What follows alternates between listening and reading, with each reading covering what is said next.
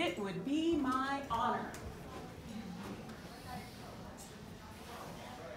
Oh, by the way, I'm sorry. We are here to hear the speaker. Like when I was here last time, we had, I think, Fred Thomas. And so hold your questions and comments to the end. We'll kind of go around if you have a question, and then everybody gets a question. And then if we have time, then we'll go around and get another round of questions. So anyway, would you please show our speaker the respect that we're known to typically give, and so be it.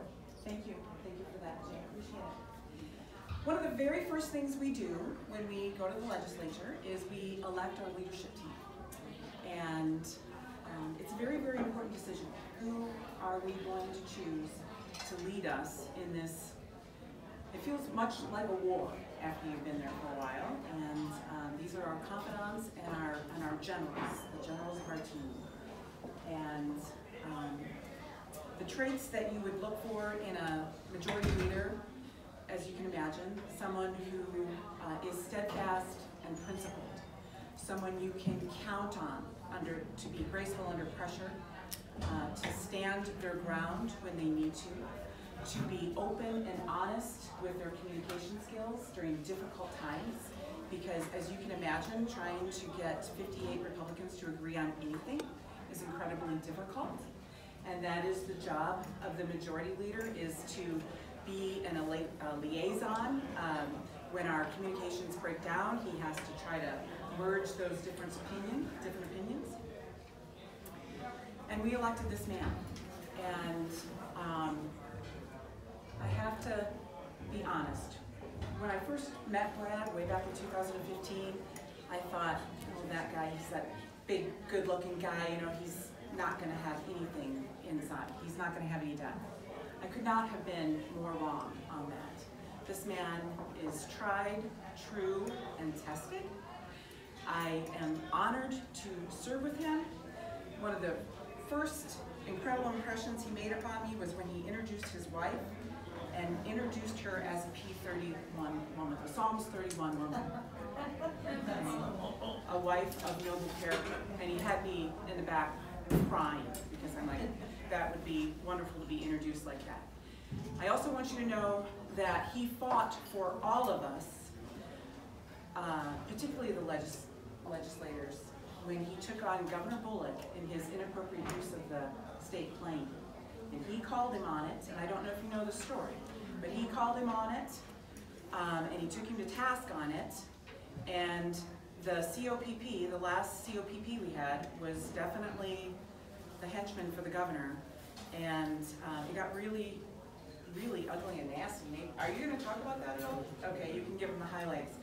But at any rate, he's not a man of tremendous resources, but he took him to task on his own dime, stood for us, fought for us, and won. Ultimately won on an appeal. And of him, I am so proud to serve with him. And I share that with you so that you can have a little insight as to this man's character. He truly has the heart of a warrior with a servant spirit.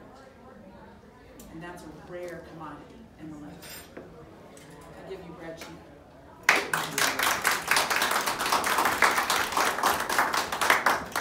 Well, thank you very much. First say that's very humbling, because you never really know how you're going to measure up to people and how you're going to measure up to yourself. When Teresa mentioned the battle with the COPP, there was help from other folks. There were people who donated their time and resources, raised money to help us offset some of the costs that we had. But anyone who's familiar with what the COPP has done in the past, not this particular one, because I think the gentleman who's serving in that capacity now is doing a respectable job. He's not confrontational. He's not a pit bull going after folks.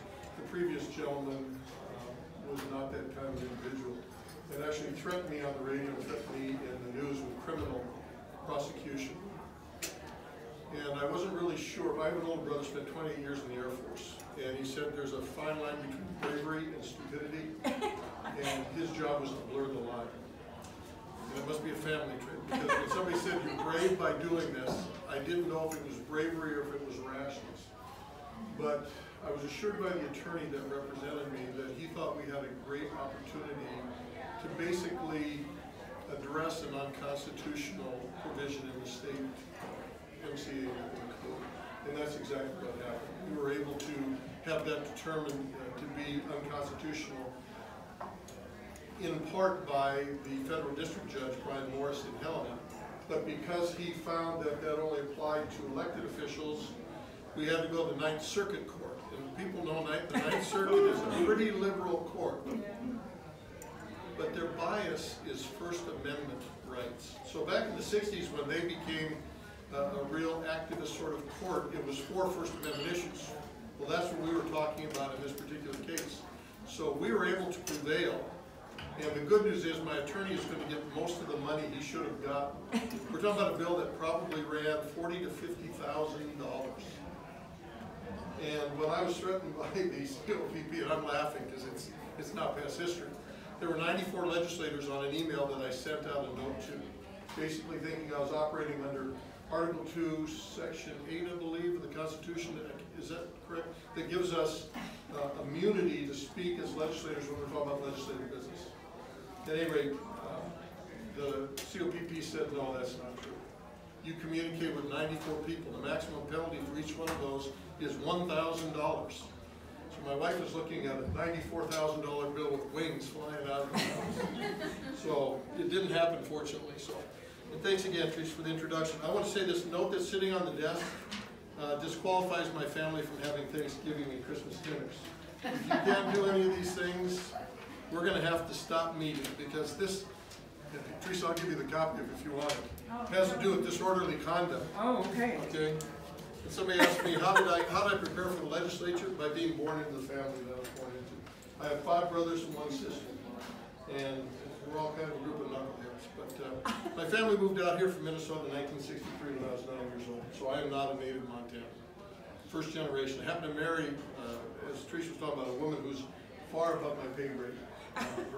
Her dad is the great-grandson of a gentleman who homesteaded in the Bitterroot and actually founded or developed Medicine Hot Springs, George S. Lord.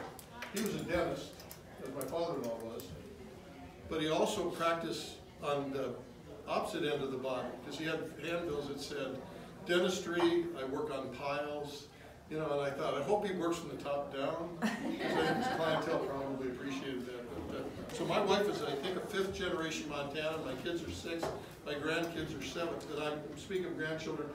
The last time I spoke to a group, my number 3 grandchild, my granddaughter Olivia was there, and I had her doing one thing for me, and that was assessing how many times I used the term or I said, you know. And she noted that the first time I used that as an example, said, there you did it. I said, that doesn't count. It counts when I'm in the midst of the speech. So I'm sad not to have her there. So I'm the 2nd of 7. As I mentioned, I have an older brother who's spent 28 years in the Air Force. Retired as a senior chief master sergeant. I'm very proud of Jeff. He did things that a lot of people would never do in their careers. I have 1 younger sister, the youngest of the 7, and she's probably tougher than most men that I know. A great young lady, 15 years younger than I am, so she just turned 50. I spent most of my life in 7 different careers. I was a dean of students for 11 years. I worked in private business, owned my own business.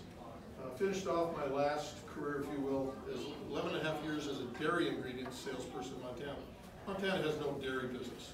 The largest dairy concern in Montana is the Hoodwrights. So we did business around the country. So I was talking to people from Wisconsin, California, Texas, New York, Idaho, Arizona. Idaho's the number 3 dairying state in the country. Just for this little tidbit you can take with you when you walk away. They're battling with New York State for that 3 and 4 spot. Legislative background, I was elected in 2015 to represent House District 97, which is the west end of Missoula. There's a little community out there by the name of Elmar Estates, and I have a daughter that lives there. We live just past that, so we're about 600 feet outside the district. That's probably 35% of the district population. The other big district population center is Lowell. My family moved out into that area in 1970 when I was a sophomore in high school. So I'm very familiar with the area, know a lot of people out there. Just by circumstance, when you live in an area, you get to meet people. So I was fortunate to be asked to run. I ran and beat a gentleman who was a former Utah Fish and Game Commissioner. And I felt very uncertain about what I was doing. It's sort of like a dog chasing a car. What do you do when you catch it? And that's where I was at, going to the legislature. I didn't know anything about it. So the first thing I did was read the Constitution, because I felt like that was a good idea to know what your job duty is. Novel. And I found it invaluable because I found 4 things, and perhaps there's others, but I haven't discovered them, that we are responsible for as public servants, legislators, and that is to take care of education, to take care of natural resource production development, to take care of the necessary infrastructure, and to take care of police and fire. Those are really the 4 things we're mandated to do in the legislature or as a governing body. We tend to go well beyond that because of the social creep that we've seen since the foundation of the state of Montana. We just progressively allow a little bit to happen, and then when that does happen, it's hard to do that. So, as Teresa mentioned, I was selected as majority leader, and it's hard to describe that position because it's somebody who helps with the day-to-day activities that go on in the legislature, but oftentimes you're sort of the place where people come to vent. Now, one of the things I try to do, I try to reach out to individuals within our caucus when they had difficult legislation or something that was perhaps challenging or needed some input that I may have had from the past, or I could provide resources that would help them out. So that was part of the job, to be available. When I was a dean of students, I taught manners at 2 high schools. I was a guy that dealt with the students who were just like me in high school. So I dealt with 20% of the population that was always trying to figure out a way to get away with something. And I was very creative in how I dealt with that. And so I think that creativity came into play a little bit in the legislature. But as I mentioned, I tried to let the office that I occupied, which belongs to the people of the state of Montana, it does not belong to the majority leader. The majority leader sits in that for a 90-day period. I made it available to people so that they could come in and talk. If they had questions, they could stop by. And it turned out to be a pretty good respite for folks. They would come in, every now and then somebody would blow up, but for the most part, there weren't that many challenging issues that we had to deal with that occurred on the House floor or occurred in committees. My first 2 terms, I served on the Appropriations Committee, and that's hard work. It's very tough. Representative Balance, Representative Beatty, both serve on that. That is a difficult job because you've got to account for the monies that the state brings in taxes that you have to apportion where they are deemed to be best utilized. And it's a challenging process. This last go around, because I was in leadership, it felt like it would be better for me not to serve on that committee. So I served on the Education Committee. And that was interesting because you got to, appropriations is all about money. Education and the other committees like those are about the policies. And you have to identify what it is that's going to be effective or you hope is going to be effective and then meld that together with the dollars that are available. So that's kind of a little bit of a background of my legislative history. My mentors in 2015 and 2017 were real big on measurable outcomes and metrics. We talked about that, particularly as it had to do with the Department of Public Health and Human Services. We constantly get bombarded in the legislature with requests for money. That's what it's all about. You have people who are hired to do this. They come and say, give us money. And I was the chair of Section A Subcommittee of Appropriations, General Government. My second term, I served on my first term. And about the 3rd meeting we had, people came in and said the following. Our department is the most important department of the state government. You absolutely can't cut the money that you're giving to us. So the second person that got up and said that, I stopped them and I addressed the recording, because every meeting that you have at the legislature is either video and audio recorded or just audio recorded. And I said, for the people who are listening in, I want you to hear this. If you're going to come to this committee and say, our department our committee, our entity is the most important in state government, so you can't cut our funding, then here's your challenge. You come to me with whoever it is that's going to cut $1 on their budget. Because if you're asking for all your money and there's not enough money to go around, somebody's got to be cut. So we're going to ask you to determine where those dollars are going to come from. And I think it's still important that we look at measurable outcomes for all of us. We have to know what it is that we're doing, whether we're working in the public sector, the private sector, in a marriage. When I got married 37 years ago, there were 3 things they challenged me with: love, honor, and obey. Those are pretty tough. Sometimes you don't like the person you're with. Sometimes it's hard when you have to honor them. But the obey part is really tough. So you learn how to do that. You learn how to work with your spouse, because I don't know about the rest of you, maybe my marriage is unique, but I was told that if there isn't a little bit of tension in a relationship, then one of you isn't necessary. And I'm just here to tell you, my wife and I have been as necessary as Wednesday evening. So there is some tension, there is some friction, but we work through that because we know we have a shared goal. You know, we got married and we committed ourselves in a covenant. And the difference between a covenant and a contract is pretty simple, but I didn't discover it until a short time ago. The contract tells you what is yours. And the covenant tells you who is yours and whose you are. So my wife and I have a covenant, and we know that that arrangement, that agreement, is more important to us than anything else. So we settle our differences on that. One of the things I'm hoping to do in this particular session, or this particular interim, I'm going to be serving on the Energy Transportation Interim Committee. I want to make sure we continue to work on the things that unite us, not the things that divide us. That's really critical. That's probably the most important thing we can do. We just got done with our MTGOP Leadership Convention, where there was members of the leadership team, new members were selected.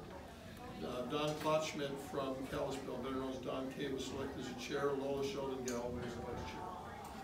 So we have got a new team in position that's now trying to continue the good work done by Terry Nelson and his group and push forward the ideology and beliefs of the Republican Party in Montana, the Republican Party platform. Because that to me is that's what separates us from the Democrats. It tells us what we're supposed to do, and you know, maybe not 100% how we're supposed to do it, but these are the goals and objectives that we're supposed to accomplish. And this is what we're attempting to do. So we've got a good leadership team in position. They hit the ground running. The very first day after the convention, they were reaching out to folks saying, what can we do to better serve you? We want to get together with various groups so that we are communicating our position to you, and you are communicating your position back. Much like what Teresa did as a whip in the last session, not the most immediate past session, but in 2017. You're the liaison between everyone on the floor and leadership, and from leadership to everyone on the floor. And it can't be a top-down kind of operation. It's got to be a bottom-up. I'm a big believer that if we're not doing something right, you call people on that and say, you need to make these modifications. But you do it in a way that helps them identify their deficiencies and helps them improve what those deficiencies are. It's got to be a two-way street. If you're not effectively leading, I believe it's the responsibility of those who are part of that group, that body, that they communicate with you where your deficiencies lie so that you can improve them. I mean, when you're sitting in a classroom when you're a kid, I don't want to bring any of us back to that, but I'm going to anyway. You're being assessed on an ongoing basis. But if all the teacher does is says, that's wrong, you're never going to get it, pretty quick you're going to close up. So that a good teacher, somebody who inspires kids to learn, who's going to light the fire rather than fill the bucket, comes to them and says, where's your challenge at? Where's your difficulty at? What can I do to help you out? I have, well, actually 5 children, 4 of them are living. My number 3 child has some learning disabilities. He's dyslexic, he's dysgraphic. If you make him read something, he couldn't tell you in grade school, high school, what was in the material. Now he can, but it took him a while to get over there. But if you read it to him or showed him how to do it, or had him do it, it just clicked. So you have to identify what makes people learn, work, and understand things better. So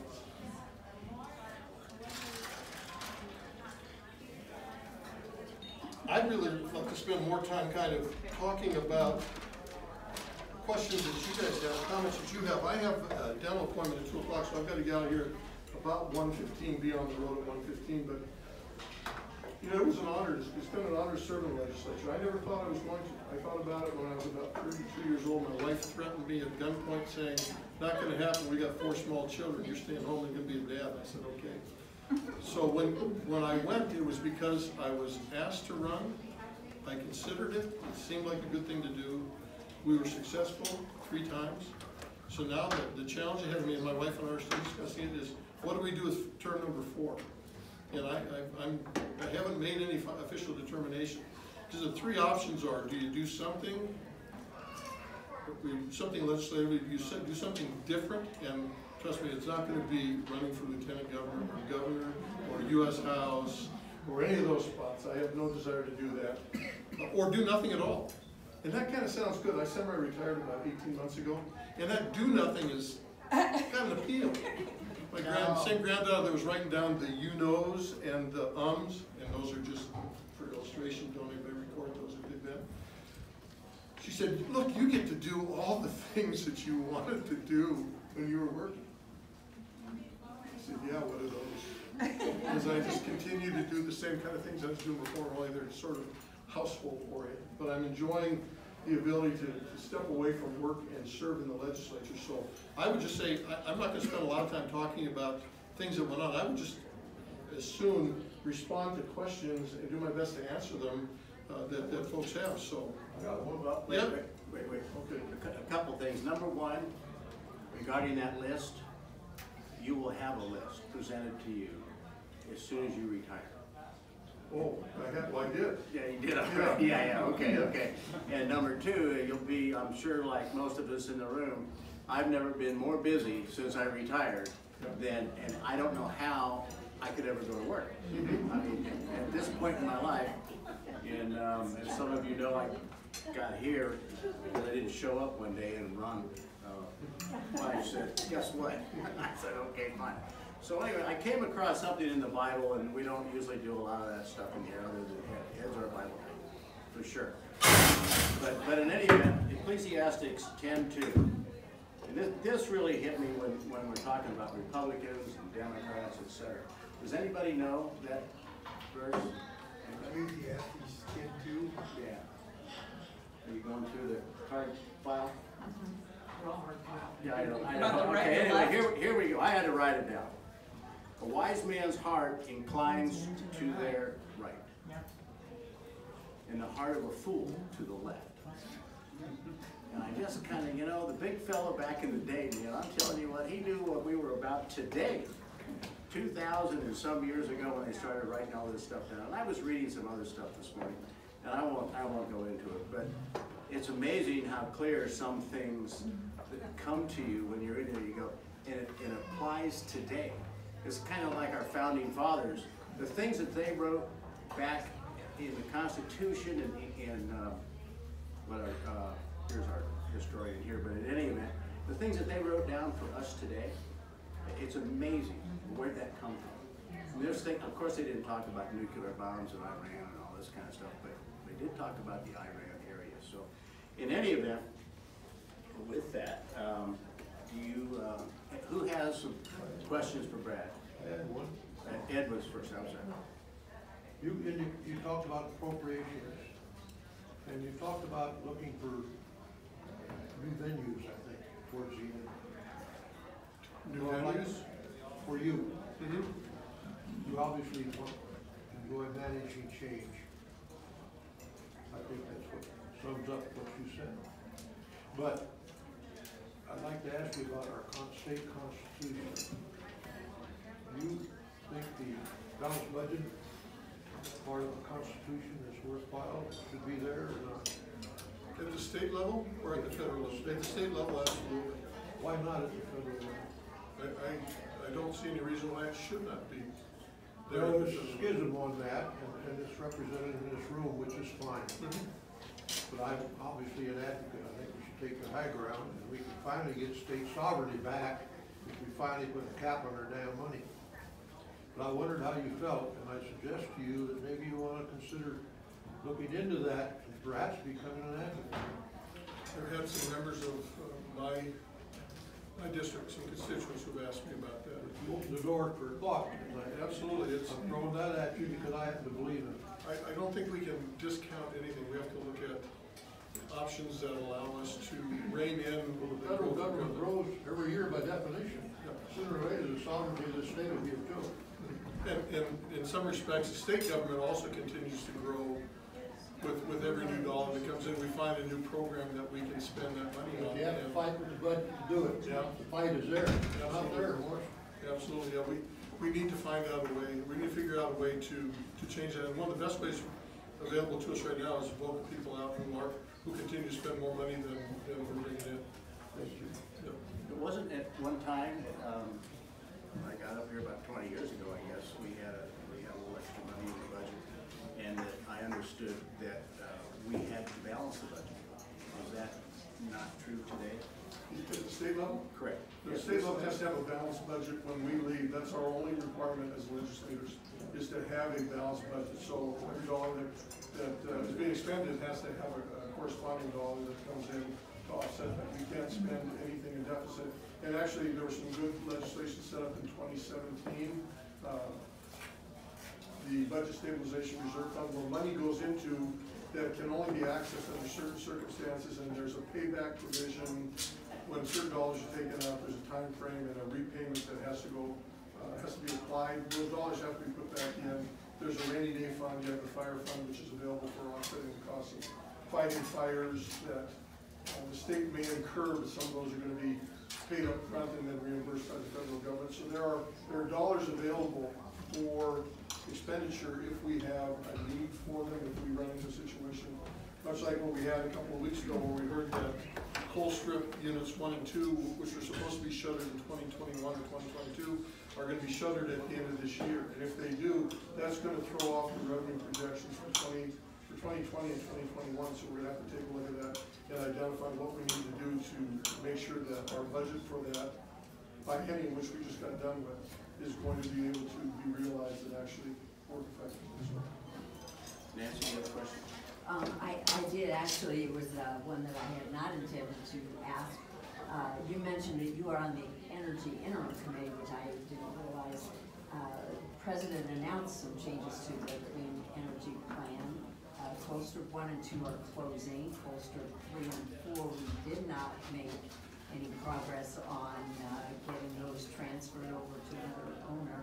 So what are your thoughts on Colstrip 3 and 4 and keeping that transmission line open, and what are the prospects for that transmission line and outages prior to us coming back into session next term?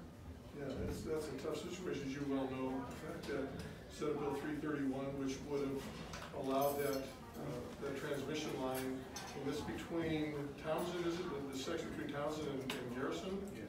Actually, from the east, the entire portion from the east to the west, yeah. So, yeah, we need that to be able to move energy. We've got folks that are opposed to having coal being used to produce energy, and I think it's going to be interesting if the folks in the state of Washington wind up having a real tough winter, and they're opposed to, what do we want to call them, black electrons rather than green electrons. If it gets cold over there, do we say, hey, sorry, no green electrons available right now, but contact us in April and May, we may have some. I think it's critical that we take a look at, and perhaps the governor's going to have to intervene if necessary, but we need to do whatever we can to make sure that we keep 3 and 4 open as long as possible, find new buyers for them if we can, but that the bill that failed, that didn't allow those KV lines to be utilized by a new buyer or be kept in operation, that's a major challenge for us. And hopefully that's something we're going to be talking about a good deal when it comes to the interim community. Questions for the speaker? Yeah. You talk about government programs and these types of things, and you talk about the founders. Thomas Paine said, and I think this is as critical as anything, this is one of my favorite things with Thomas Paine. He said, what we obtain too cheap, we esteem too lightly. It is dearness only that gives anything its value. And that to me says if we are running welfare programs and giving things to people, they don't really appreciate it in the end. And we've seen it in public housing and these types of things. And the government has one real objective, as far as I'm concerned, and that's to be as small as possible to do the absolute minimum. And we have lost half of the people in this country to socialism right now. Yep. And I hope everybody heard what's happened today in Cuba. They can't feed their people. The Cuban government told their people to eat rats and said it tastes better than beef. And we can't allow this country to go there. And I guess what I'm getting at is we no longer have Democrats in this country. We have socialists and communists.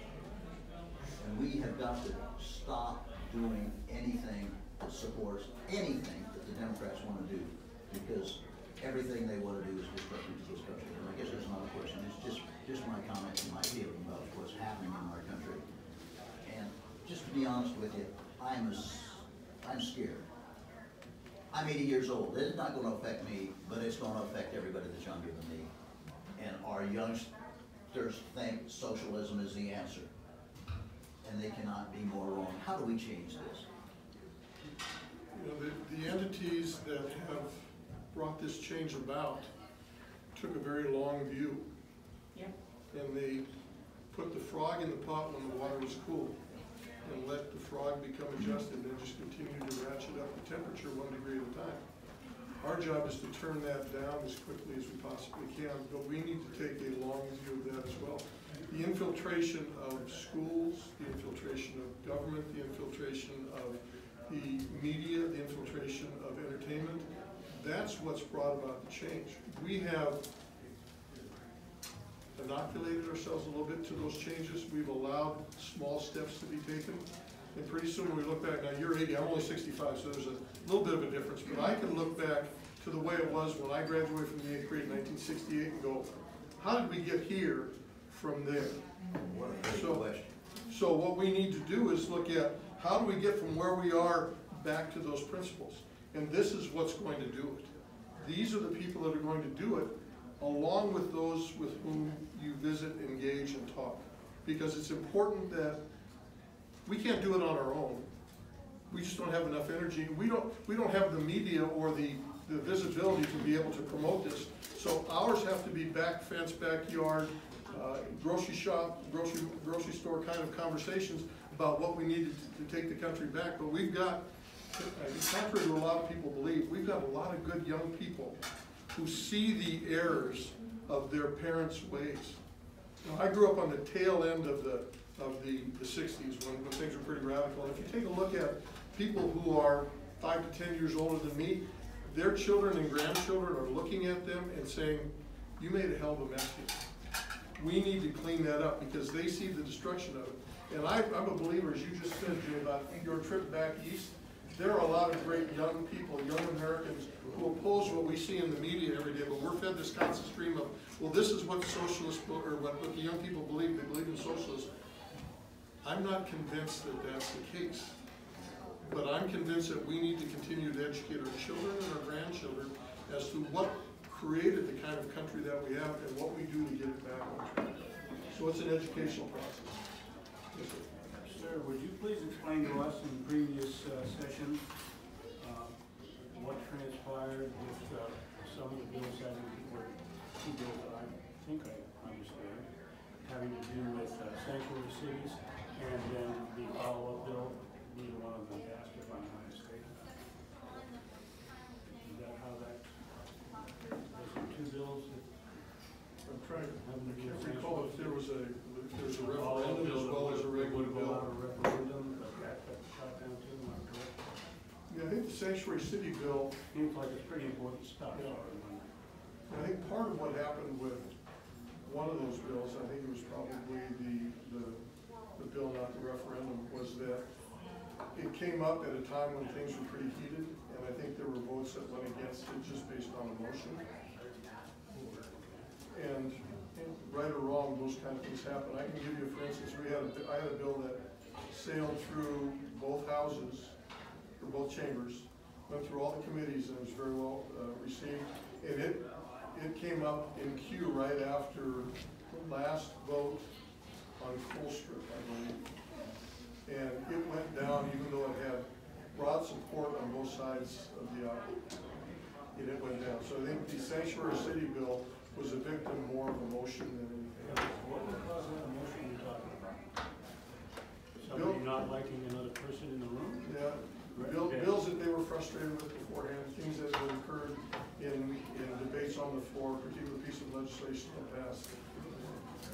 So it gets that, I'll say silly, Yeah. that something that gets kind of like this, instead of just look at the facts and vote on it. Because something happened 20 minutes ago, or somebody was upset with the person across the room, that can interfere with something as important as whether there can be a sanctuary city in the state of Montana.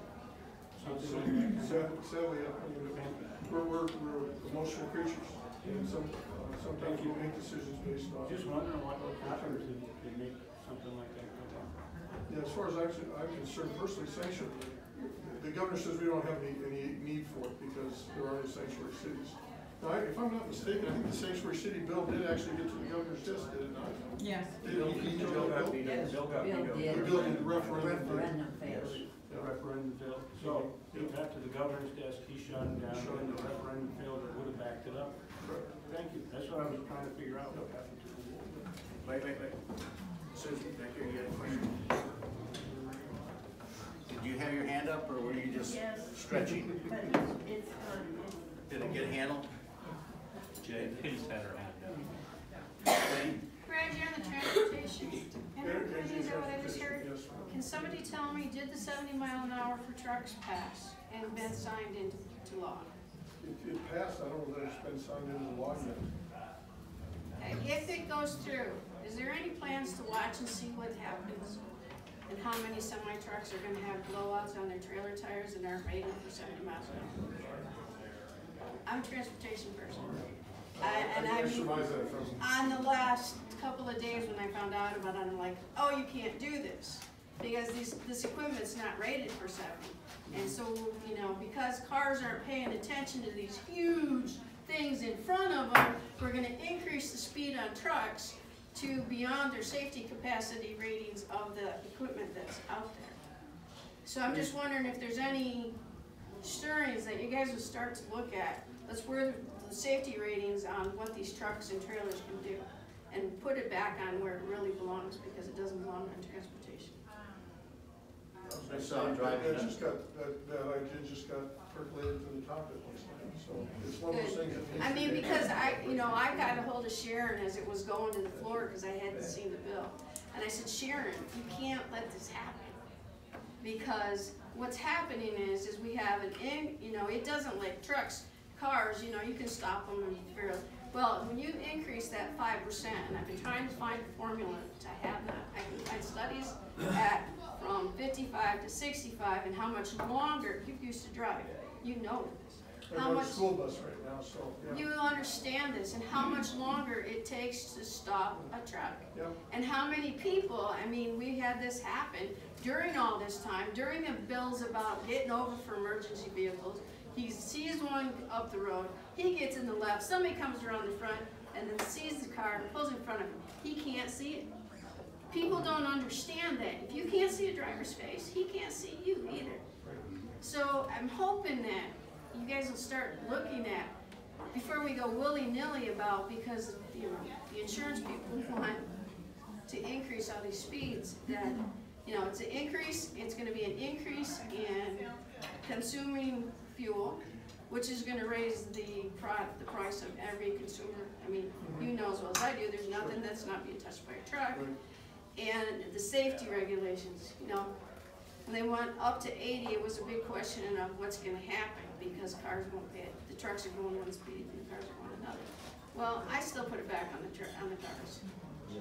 That we cannot have these trucks going this fast, especially if they're hauling something hazardous. Yeah, and one of the things, I'm sure a lot of the companies that are responsible for their own fleet are gonna look at the fuel efficiency and say, hey, look, we can drive 70, but 65, we're getting better fuel efficiency.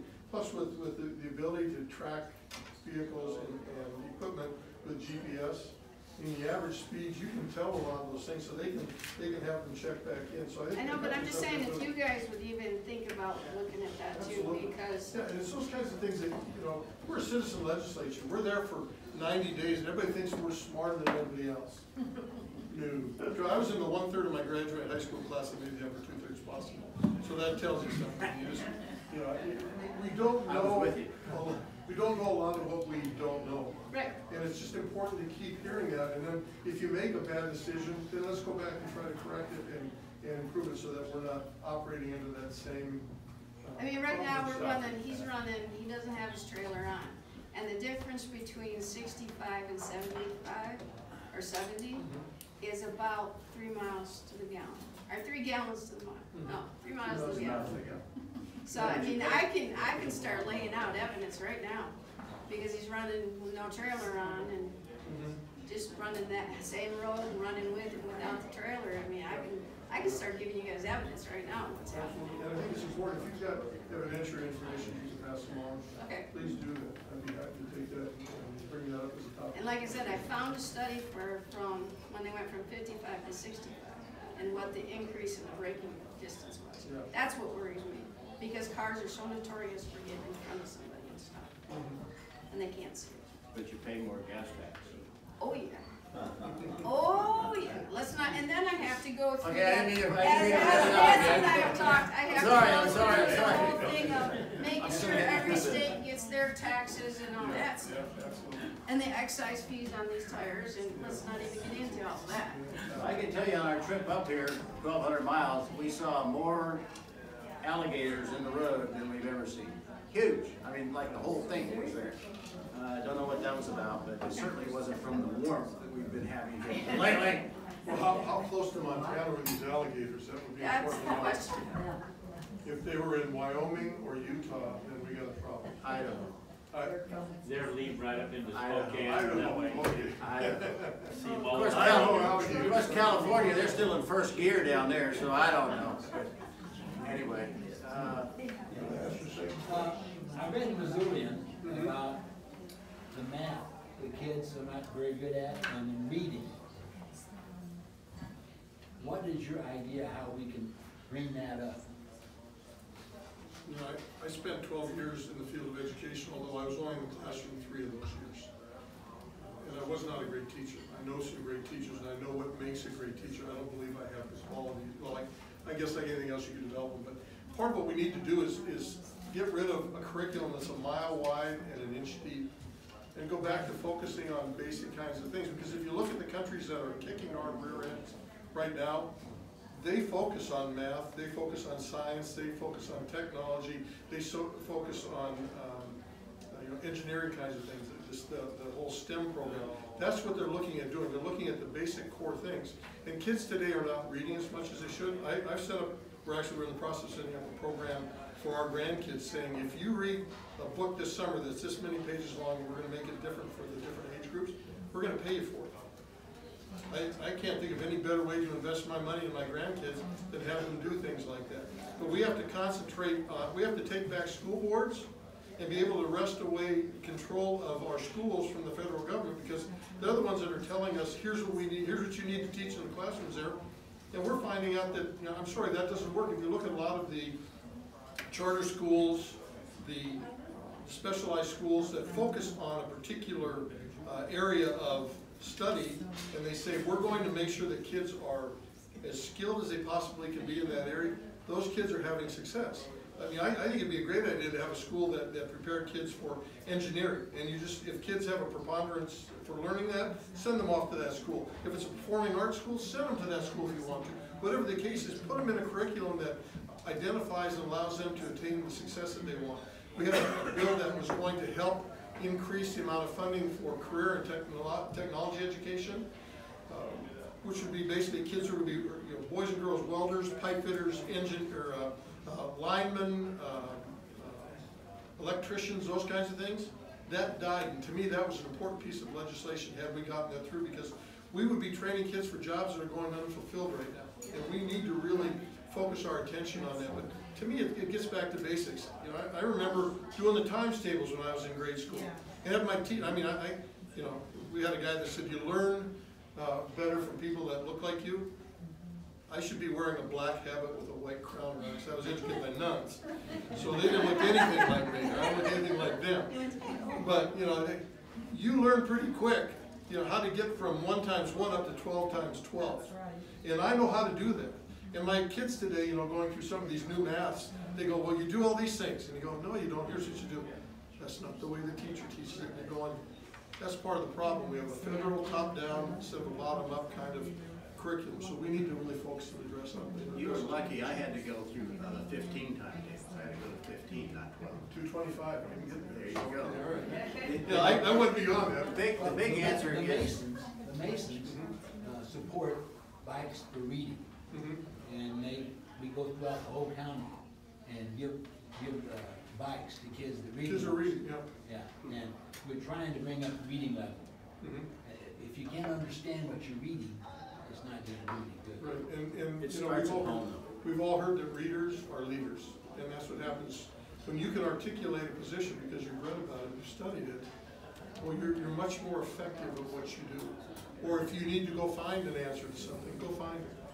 Because we can't pour as much knowledge into us as we'd like to have, but we have the ability to access just about anything right now online in a couple of seconds. Brad's got to go. We have one in the corner. We've got a few more minutes. Oh, I'm sorry, Ed, I apologize. Yeah, go ahead. Why do you say you would not run for governor? I love my wife. Wait a minute, and you love your life. When I ran for this, and Nancy will be able to confirm this, when we sat down the first time, she asked my wife, what do you think of him running? And my wife said, it's the worst idea I've heard.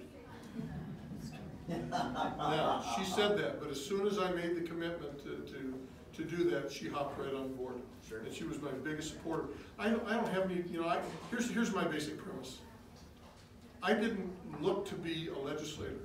I basically asked people and I prayed a lot. And I asked God, I said, tell me what I should do, where I should be. And I'm not God speaks in whispers, and I'm not good at hearing whispers. I'd like a club over the head, and then I get the message. I'll serve or I'll do whatever I can to help the state of Montana. I just don't feel like it's something that I want to do at this point in time. I don't have any desire or interest in it. Would I help out on someone's campaign for governor? Absolutely.